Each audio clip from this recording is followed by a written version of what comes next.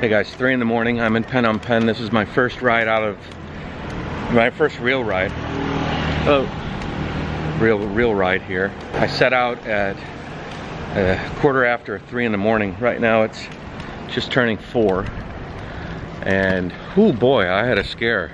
I was riding down some sort of major roads in the city, and I saw a lot of motorbikes. Not too many. It's 3 in the morning, you know. But I saw this bike with a couple of kids on it, and they looked over and I could see they were scoping me out.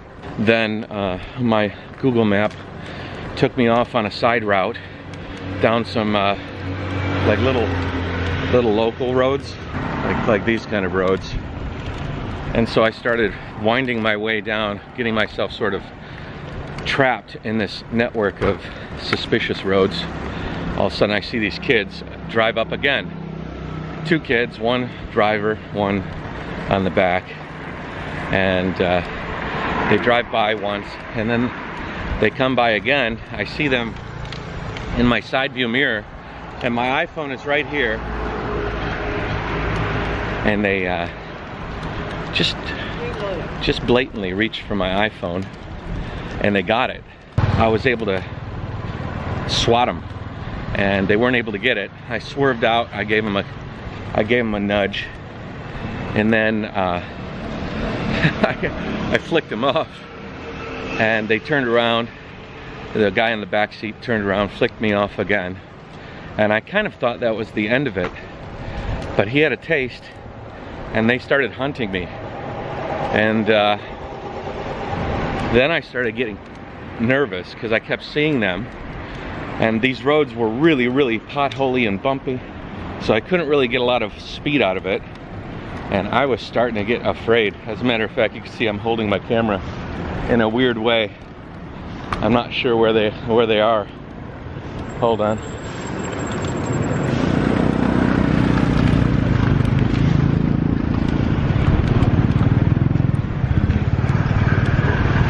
I need to know the police number for Cambodia. I wonder what the number is. Of course, I don't know. Would they care about me? They wouldn't even be able to understand what I had to say. But I was ready to call the police. My heart was racing. Then I started thinking, shit, what if they have like a knife? Or what if they're a team, you know? What if they're like a crew of a couple of bikes, 3, 4 bikes of 2? And then what, you know? I think I'm in the clear now, actually. I'm kind of riding out of the city. But that was the first time I've been faced with a mugger and then been hunted after the fact. Spooky. They came up on me, and then they came up on me again, and I kept having to swerve down side roads. They were looking for me. I pulled behind a car in like a little apartment complex, and I hid there. Well, they drove past like right out of a movie, but this was no movie. I'm gonna have to watch my stuff here more than other places, I guess. Welcome to Cambodia riding. But I think probably Phenom Penh is not exactly the most safe place to ride early in the morning. I think these main roads I'm on now are much better.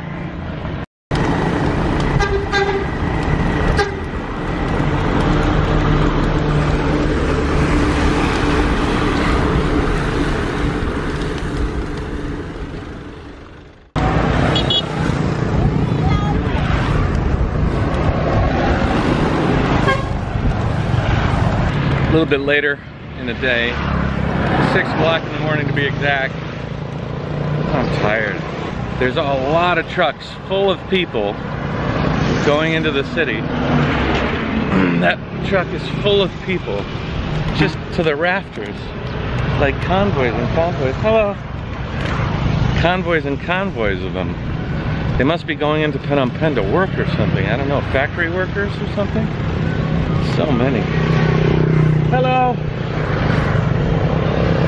Nice to be around some nice people instead of thieves and robbers.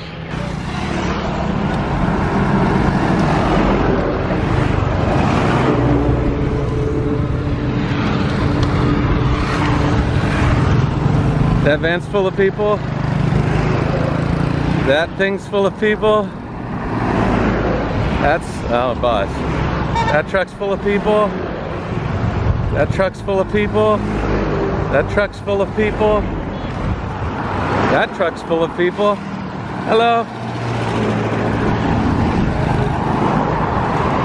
Lots of people going somewhere. That truck's full of people. That truck's full of people. That truck's full of people. That truck's full of people. That truck's full of people.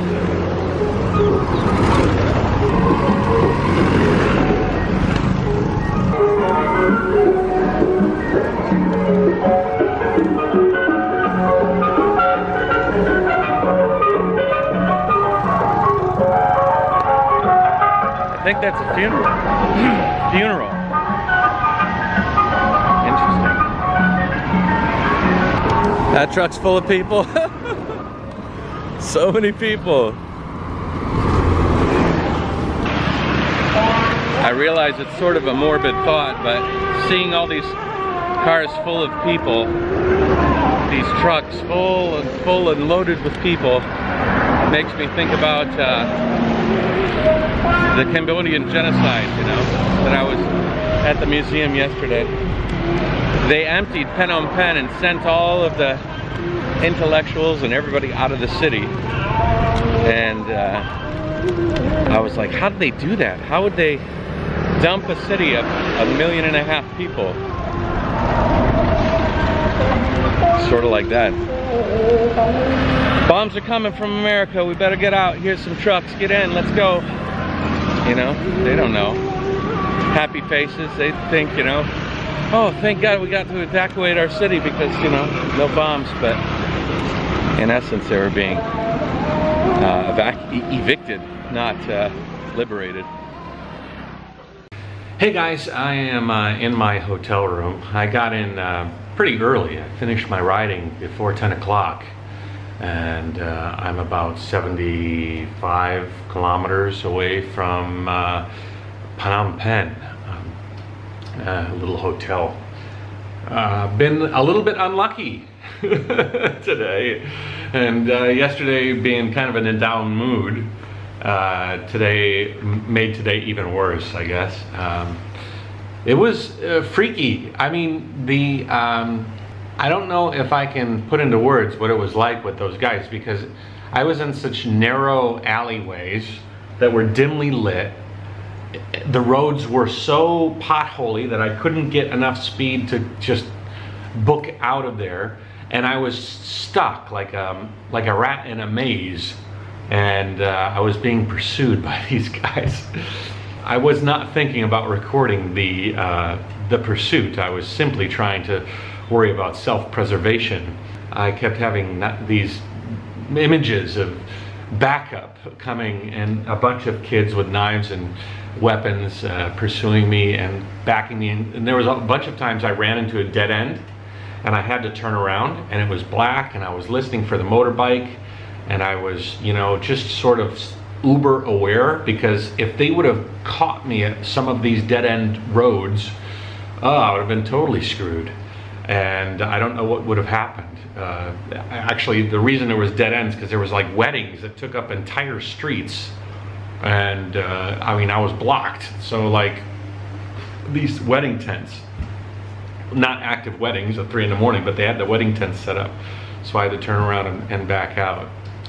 I feel like my opinion of Cambodia is, and I apologize to anybody in this community that is in Cambodia.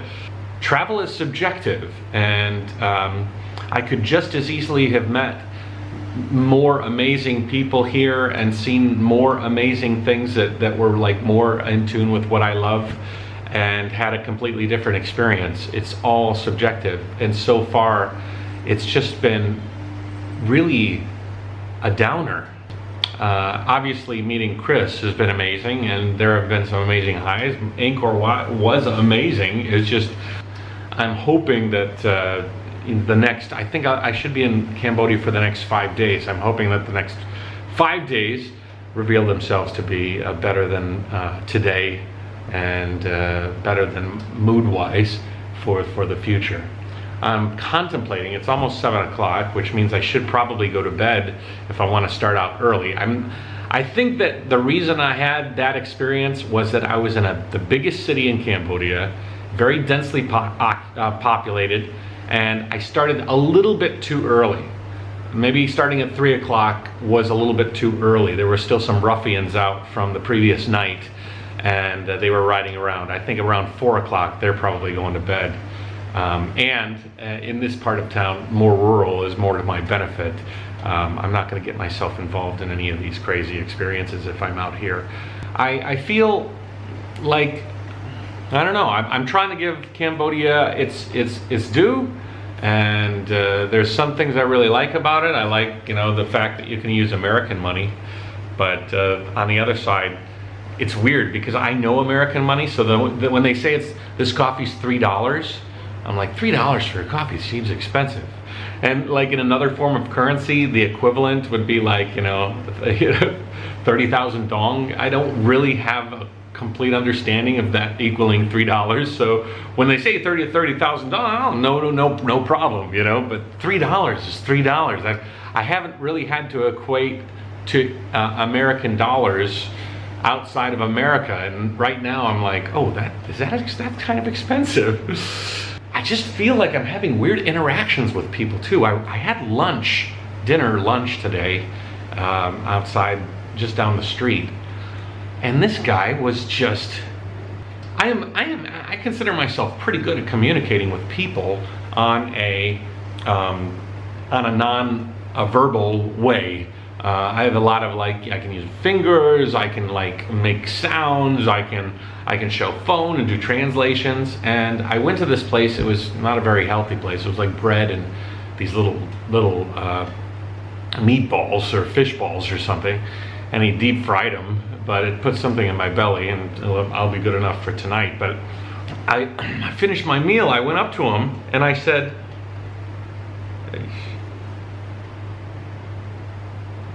baby cockroaches in my bed. I wonder how many baby cockroaches there are in my bed.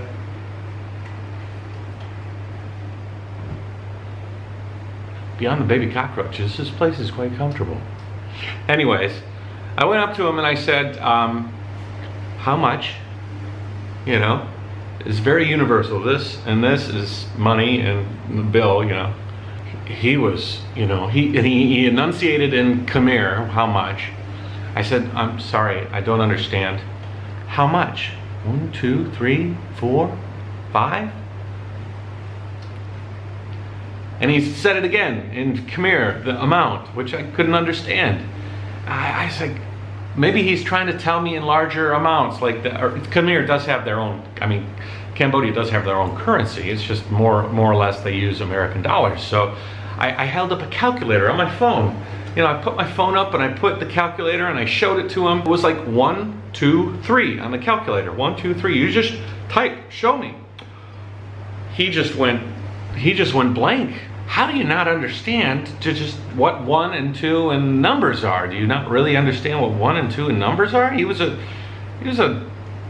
early 20s kid, I guess, maybe late teenager. And I mean, he was just completely dumbfounded. So then he walks into the main restaurant area, and not restaurant, it was just like a little roadside thing. And there was a guy there who just happened to be drinking a coffee, and he starts talking to him in Khmer, and the guy's like, "Can I help you?" And I said, "I just want to know how much the bill is." Oh, and he says, "Oh," and he talks to the guy. It's $3. It's like 3. How many ways can you enunciate or explain the number 3? You can do it this way, you can do it this way, you can do it this way. You could punch the 3 on my calculator. You could have done any number of things and I would have gotten the message across. But it just today has been, I don't know, it's just crazy. Anyway, it's just a weird day. It's a weird day in Cambodia. Anyways, but I'm safe. I'm in the hotel, and other than that, baby cockroaches on my bed, no worse for wear. So take it easy, guys. I will talk to you later. I didn't film a lot on the road. My mind was a little bit tweaked from the morning, so hopefully no more of that.